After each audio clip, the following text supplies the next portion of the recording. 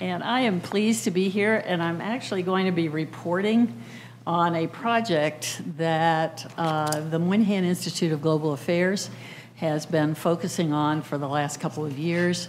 And the Moynihan Institute of Global Affairs is an endowed institute by the U.S. Congress in honor of Daniel Patrick Moynihan, who was kind of a scholar statesman, whom I think we miss now in the American Congress.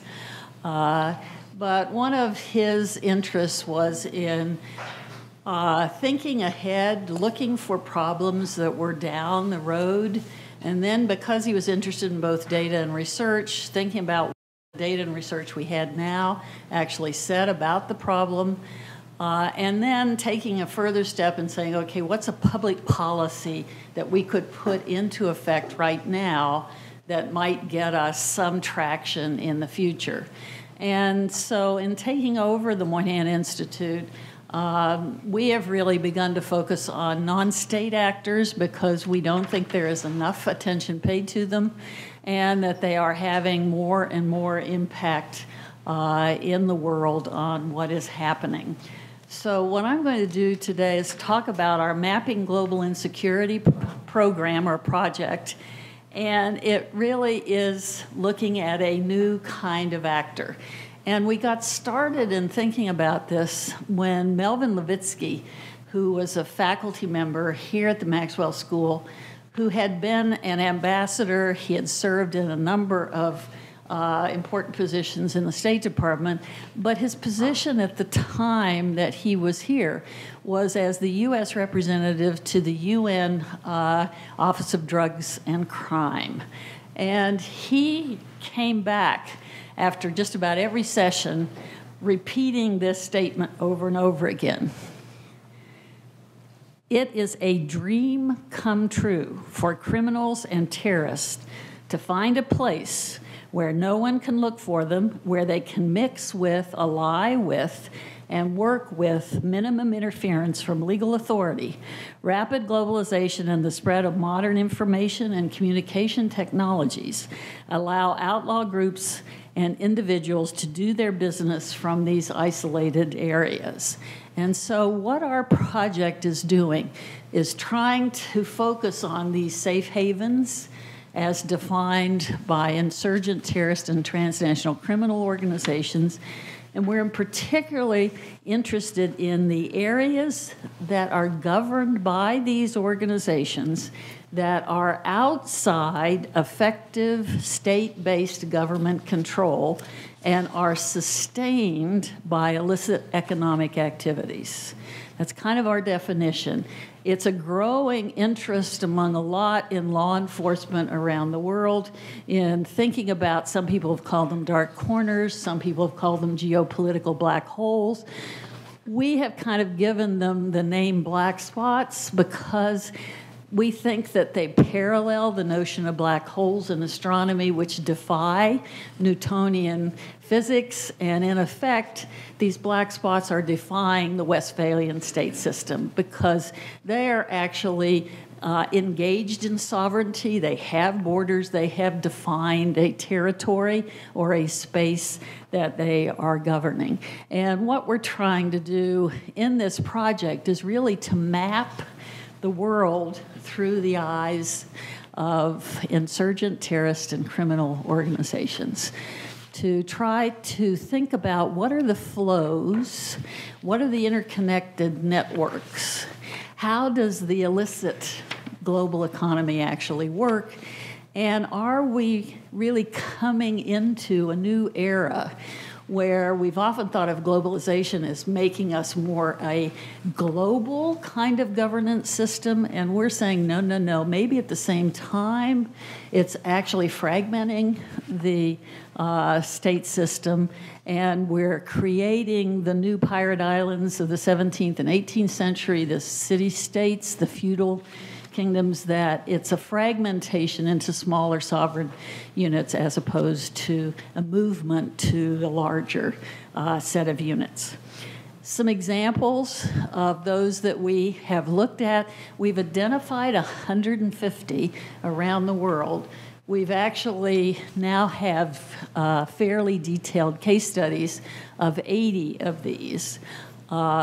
So the one that many of us in the United States learned about very quickly during the war in Afghanistan is the federally administered FATA, or the federally administered tribal areas, which are right around the Khyber Pass, and they really are not effectively governed by Pakistan. In fact, Pakistan often has to send troops in order to see if they can increase their governance, and it becomes a black market for drugs, for people, for weapons. You can get just about anything in that area. So it becomes governed actually by a coordinated kind of set of transnational criminal organizations and drug cartels. Ciudad del Este, and I'm going to talk about that a little later on, is the tri-board area between Paraguay, Argentina, and Brazil. The Wa State in Myanmar, Bekaa Valley in Lebanon, the Pankisi Gorge in Georgia. There's a uranium mine actually in the Democratic Republic of the Congo. So they're varied in their geographic kind of structure and locale. Most of them, 89% of our 80 that I'm going to be talking about here, are located on international borders. And this is the impact of globalization. In effect, it's facilitated the movement back and forth, the ease of movement back and forth across the borders so that these groups can actually move from one legal jurisdiction to another, and it in effect makes it easier for them to engage in their illicit activities. 88% are located in kind of jurisdictional or geographically challenging areas, and generally along borders that are fairly corrupt and near conflict zones, so that they tend to be able to make money off of the conflicts that are going on around them.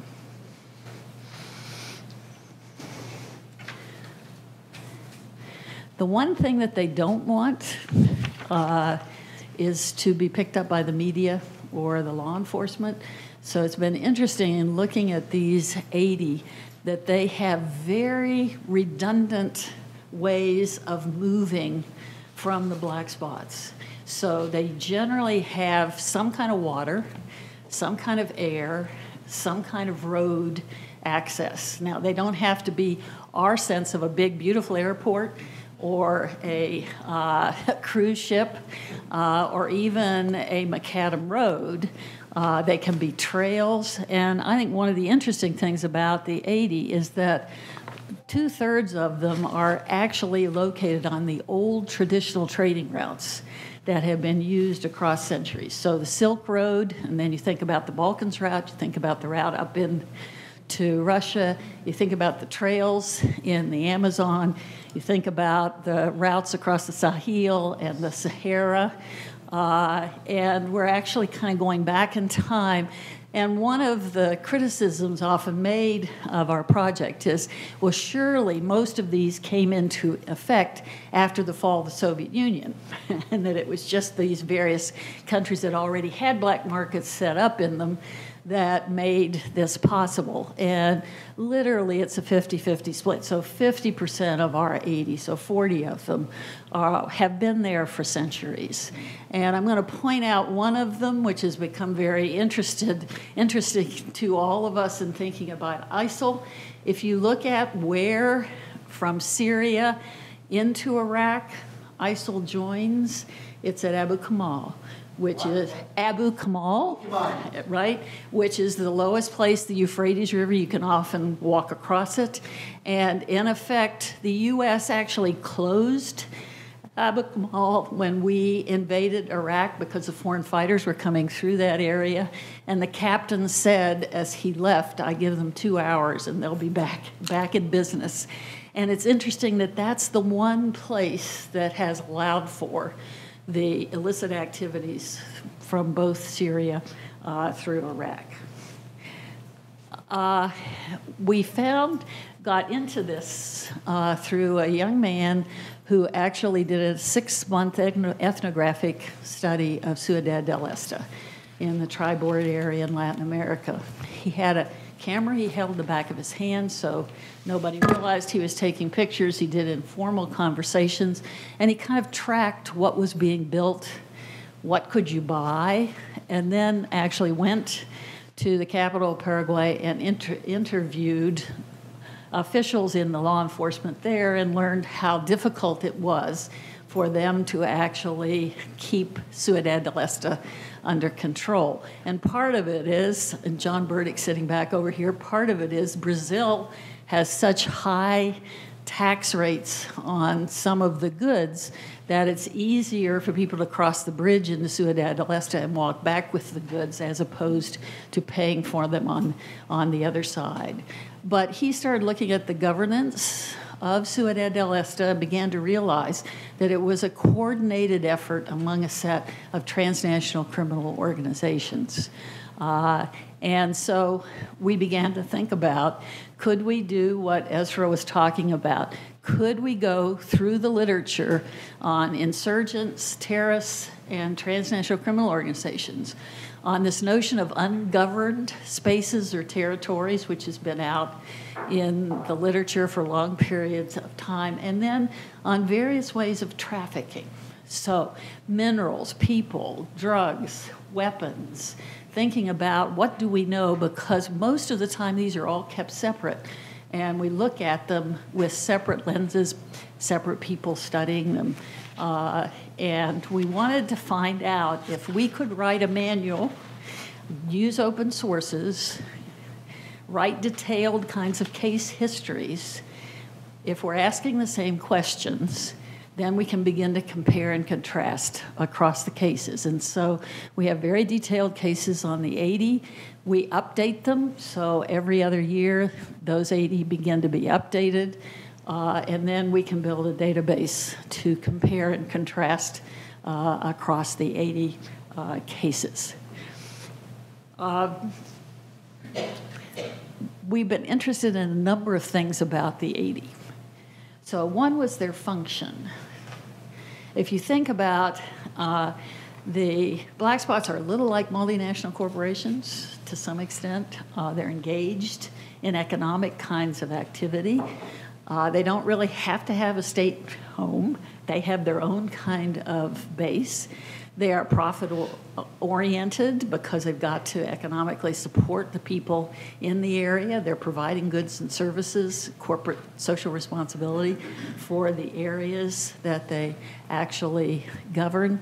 And we were interested in what function they play. So 41% are actually producing something or corralling people, but there's some kind of production involved.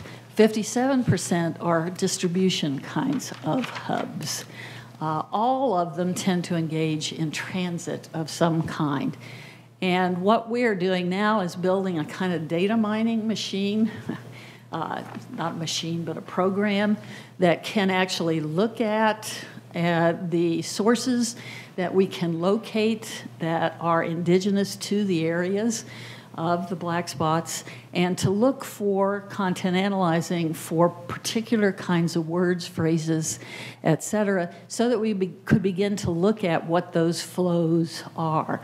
Because these are transactions, so who's going where in what way? And it's been fairly easy to identify the black spots. Our first reaction was to ask international students and regional specialists, and they could come up fairly quickly with these various areas in their countries or in their regions. But one of the things we've been interested in doing is, can we establish any validity for the black spots? Can we go to and try to see if the things we're picking up in our detailed case studies are actually on the ground? And one of the things I was telling Phil about is one of the black spots is the Akwesasne Native American Reservation, which is just north of us. And part of it is because it actually cuts across 2 countries. So it's the United States, then we have the St. Lawrence River, and then we have Canada. Cigarettes, drugs, people, all coming through that area. And several of our students have kind of begun to map what is happening in that area. In thinking about the Balkans route, have a CNN producer who had done a lot in the Balkans, and he was getting a master's here. So he actually he cabbed the Balkans route going to the black spots that we had identified, and came away a number of experiences with young policemen who were under the age of 30, whom he interviewed, and their comment was that, in effect, within the next years, we would like to start a family. And if we want to start a family, we're going to have to move to working with the drug cartels in the area, because we can't afford a family on the salaries we're being paid by the police. And it suggests this weaving together of the governance structures in these areas. 2 more minutes? Okay. The other thing, and this is an interest of mine because I'm interested in leadership, is what are the groups that are actually governing these spaces? And in effect, 41% are insurgent kinds of groups. So they are groups which are being divided, or like the Kurds have no real country, so they, in effect, are governing and often being forced to use illicit kinds of activities in order to keep the people alive in those settings. The terrorist organizations, Al-Shabaab and Kismayo in Somalia, and the transnational criminal organizations, the Sinaloa cartel in the Sinaloa state in Mexico. And one of our interesting findings is that there is an overlap of transnational criminal organizations with terrorist organizations, so that the criminals are actually providing a lot of the economic success for the terrorist organizations. And in those cases, the terrorist activities are diminished by 25%. Now, we're trying to say, do we say to law enforcement, put transnational criminal organizations in with your terrorist organizations? But it is interesting that there may be a change in focus. The other thing is, how are these financed? And we've begun looking into kinds of money laundering.